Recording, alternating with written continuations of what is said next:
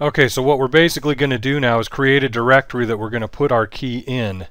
So all you have to do in WinSCP is go to F7 down here, create directory. Make sure that you're on the server side, not your local side. You can tell by the color change. So create directory or hit F7. We're going to call this .ssh. We're going to set our permissions.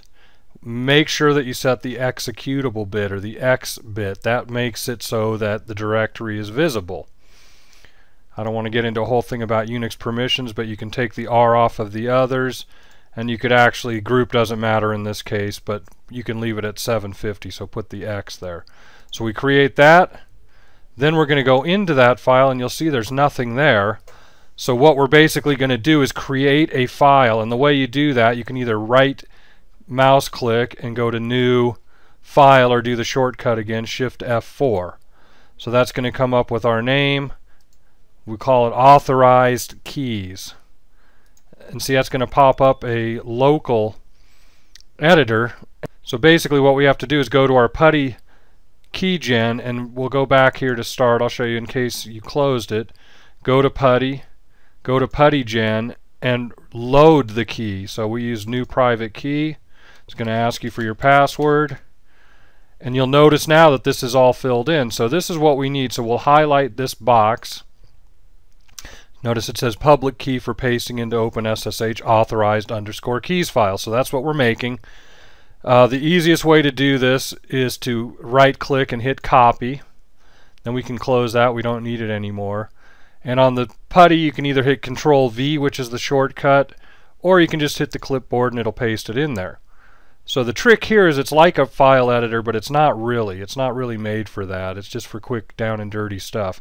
So hit this little button far to the left called Close Editor, and it's going to ask if you want to save it. Now that saves it on the server, not on your local machine, so that it does exactly what you want it to do. So we'll hit yes. And then it's up and ready to go. So now our authorized keys are there. So let's see what happens now. So if we log out of close WinSCP, we'll terminate it, yep. Now we'll go back and go to WinSCP again and open, but this time we'll actually start a new session, and we'll call it my server name. You can, because that's your host name. This time www-data, or again whatever yours happens to be. We're leaving everything the same. We can say save it, so we can save this session as whatever. I'll leave it for this. You can put a name in if you want. So now what we have to do is basically just log in. And you notice, boom, it came right up. If you were quick, you could see that it authenticated against the key. So I didn't have to type anything. The only thing you have to remember is if you shut your machine down, that PuTTY P agent in PuTTY does not stay resident. It won't automatically load itself, and it's done that way for security reasons. So, you know, when you're about to do FTP or whatever, just make sure that you go to PuTTY P agent and click it. Don't worry if it's already loaded, it'll tell you, so you don't have to worry. So once it's there, you can see how easy that is. So once again, I'll do it. So we'll go to Programs, WinSCP. Say I'm going to do some editing now. We'll go to my program. We just hit login, connects, authenticated, boom, 0 to do.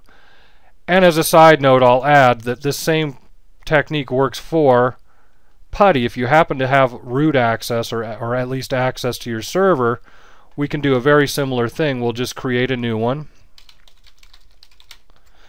Stay on 22. We'll call this the same, whatever you want to call it. If you have a server name, you can call it that.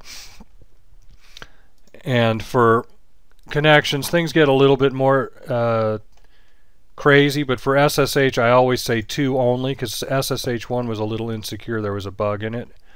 Unless somebody tells you you have to use it, don't. So we have our session. We can save that.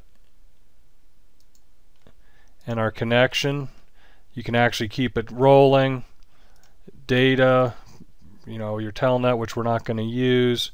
You may have to change the translation. It depends on your server.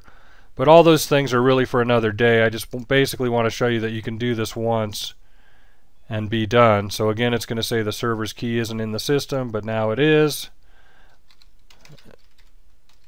I'm going to log in as myself, and it authenticated. So that gives you a better idea of what WinSCP was showing as well.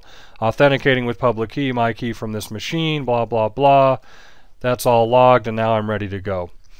Okay, I hope that helps, and that should make your life much better and a lot more secure.